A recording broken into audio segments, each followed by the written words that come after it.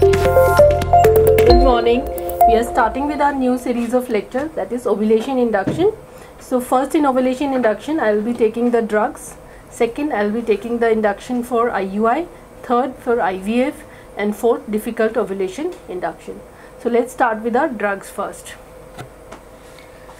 So before telling about the drugs, I would like to ask whether you remember the physiology of menstruation. You have read it, you have gone through the lecture. So what was the most suspicious, I would say the Beva hormone, what was that? So our ovulation induction is actually directed towards that hormone only. The drugs which we are going to use are directed towards that hormone only. Yes, that is estrogen. So estrogen is the hormone towards which the drugs will be directed. Most of the drugs which we are going to use are either anti-estrogenic or estrogenic. So now you would ask, if I want to inhibit this hormone, why I am using the estrogenic drugs then? Okay, estrogenic drugs are used, they are called selective estrogen receptor modulator in fact, because they modulate according to the level of estrogen in the body. If the level of estrogen is low, they are pro-estrogenic. If the level is high, then they start acting against it. Okay. And why we want to suppress estrogen? Because if the estrogen is suppressed, then it is sending a signal to the hypothalamus and pituitary to release more of FSH. More FSH means more follicles are stimulated. So that is what we are aiming at, more follicle or more follicle number or growth. Right? So the drug, whatever it is, has to be aimed at estrogen so that signal to the brain is changed. So we have two drugs basically in that category. One is our age-old clomiphene citrate. Number two is letrozole. So we'll look at the mechanism. They have different mechanism of action. You must have heard that it is a centrally acting and this is peripherally acting. So first take the clomiphene citrate. Clomiphene citrate, ironically this drug was first in history, if you go through the history part, the clomiphene citrate drug was first invented as a contraceptive, and see it turned out to be an ovulation induction drug to use for pregnancy induction. So clomiphene citrate, it has both the estrogenic as well as anti-estrogenic properties.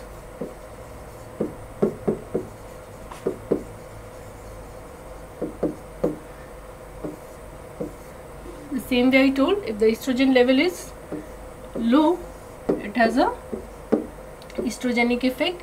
If the levels are high, then it has an anti-estrogenic effect. So this effect we are taking into use while using for ovulation induction. Same way it goes and binds to the estrogen receptor. The level of estrogen in the body goes down. The hypothalamus is given a signal that you need to send more FSH. More FSH means more follicular growth, and the same effect goes in a negative, it gives a negative thing to the clomiphene, that sometimes this anti-estrogenic effect lead to a thin endometrial thickness. So this is the mechanism of action. The doses and all will be dealing with the PowerPoint presentation. So that is why it is called as centrally acting, because this less estrogen effect goes to the brain. This pituitary secrete more FSH which act on the follicle. So the follicle growth is increased and number is also increased. Number is increasing, that is why in clomiphene citrate we get a multifollicular growth, because the FSH level is increasing. So this increased FSH level increases the number also as well as the growth pattern. Okay? So you have to remember centrally acting and multifollicular growth and an anti-estrogenic effect. These three are the properties of clomiphene citrate. Next, take up the drug letrozole. Letrozole is a peripherally acting drug. So peripheral means what? In our case, it means ovary. Central is brain and peripheral is ovary. So in ovary, what are the two important cells we had read? 2-cell 2-gonadotropin, granulosa cell, theca cell. Theca cell will produce androgens which are sent to the granulosa cell, and in granulosa cell these androgens are converted into estrogen. So what was the hormone which was converting androgen to the estrogen at granulosa cell? पढ़ के नहीं आते हो, aromatase. ठीक है, so letrozole is acting at this level. It is a aromatase inhibitor.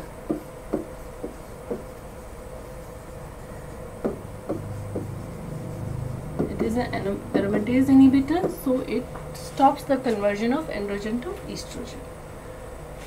In turn, the level of androgen will increase in the body, but same way estrogen level goes down and it stimulates production of more FSH. Ultimately, you see the level goes to brain only to secrete more FSH, but here the estrogen levels are going down at the peripheral level, so it is called as peripherally acting drug, and it lead to more of unifollicular pattern because of the local action. Okay, and anti-estrogenic effect is less, that is why the effect on endometrial thickness is less. This less anti-estrogenic, so endometrial thickness is maintained. Okay. So these 3 points are to be remembered between clomiphene citrate and letrozole. So apart from these two drugs, there are many adjuvants like metformin, low level of steroids and all, but the mechanism of action in metformin is totally different. It is not an ovulation induction drug, that is why we call it adjuvant. It is, it is acting at peripheral level, but these two drugs are called ovulation induction agents. So apart from these two drugs, other agents which we use are gonadotropins,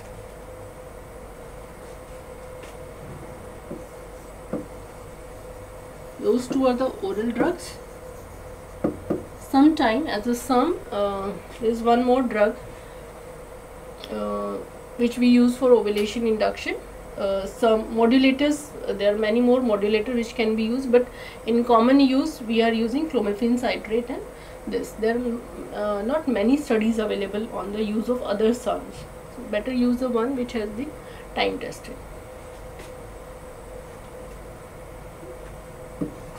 One is gonadotropin, second is GnRH analog, that is agonist, and GnRH antagonist. Okay. These are the 3 categories which are used for ovulation induction. Gonadotropin, natural gonadotropins are FSH and LH. So whenever they are available in injectable form, they will be called gonadotropins. GnRH agonist are the drugs which suppress the production of the pituitary function. It down regulates the pituitary because they go and competitively bind the receptors in hypothalamus. Okay. They bind the receptors on gonadotrop actually in the pituitary, so that the signal from hypothalamus is blocked. Agonists are the competitive inhibitors.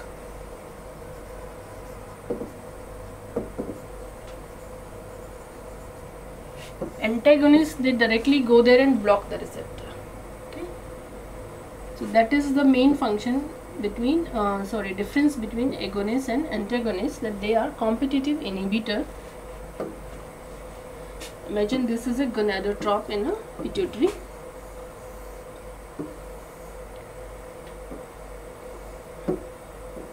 Normally GnRH secreted by hypothalamus comes and bind on this receptor.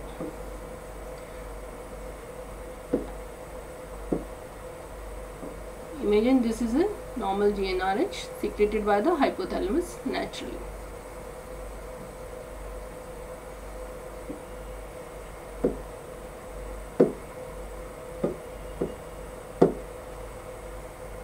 This is another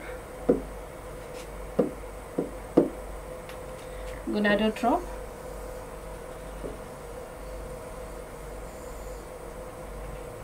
So what is happening when a GnRH this comes on the receptor? The gonadotrope starts secreting FSH and LH. This we are talking about pituitary.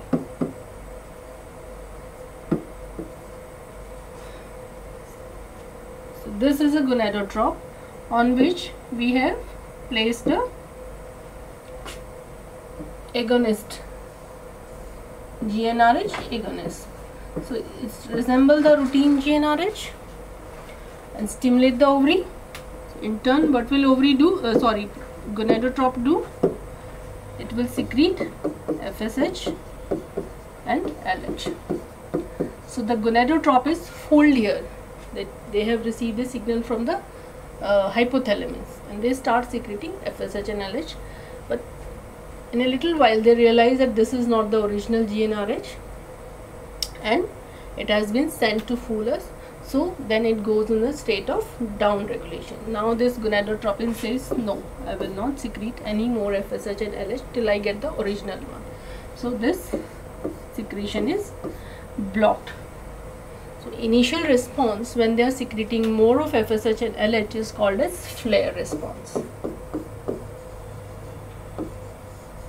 Okay, so that flare lasts for 7 to 10 days. So this flare effect is used in many of the protocols like short and ultra short to stimulate the ovary. And here lies the difference between this is the original, this is the fake product, and now we will talk about the third one, antag. Antag is simple. It just goes there and sits on the receptor. Now the receptor is smart here. GnRH is smart. It does not secrete any FSH and LH. It is blocked there and there itself. So the action is instant.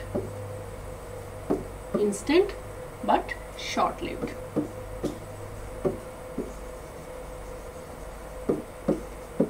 So generally when we are giving an antagonist,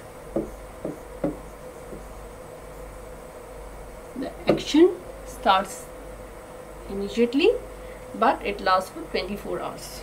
So that is why 24 hours in case of normal antagonists. There are some long acting ones which we do not routinely use, so we will not talk about them because then you will get confused. So the routine ones are used every 24 hours. Action lasts for 24 hours. Once we are placing the antagonist, FSH no, LH no. This stage is called down regulation of the pituitary. So always remember this term, down regulation of pituitary.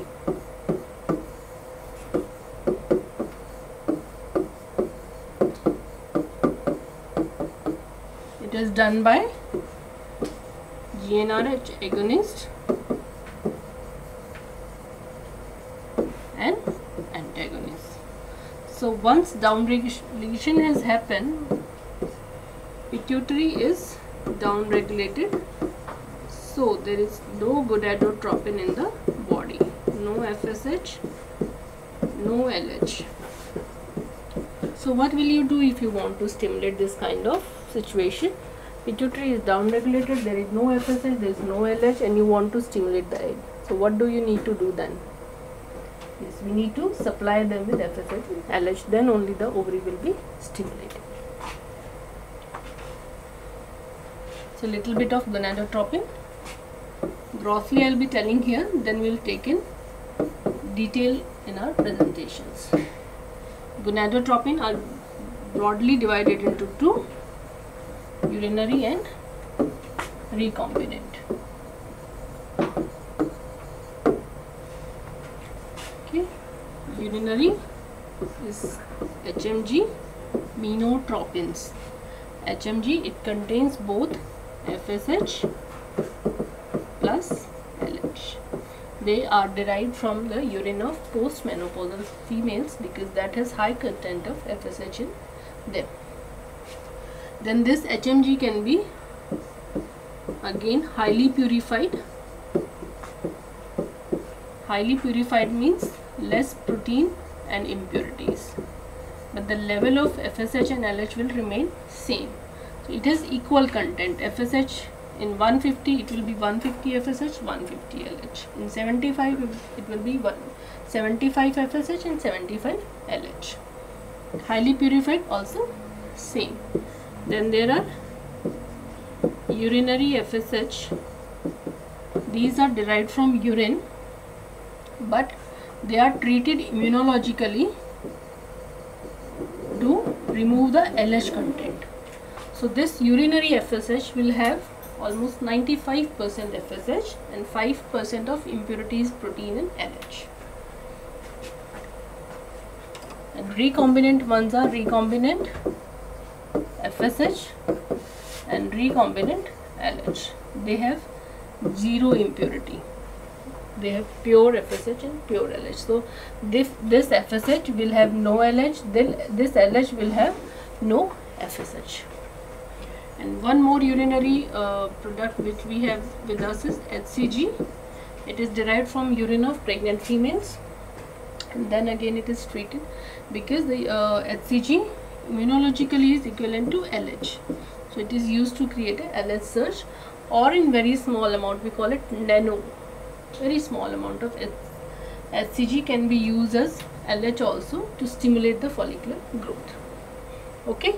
So while dealing with them, just remember whether we are using the urinary product or using the recombinant product. Urinary are widely available, cheaper and equally effective. Recombinant ones are availability sometimes is a problem. They are produced by only 2 or 3 companies and they are very high in cost.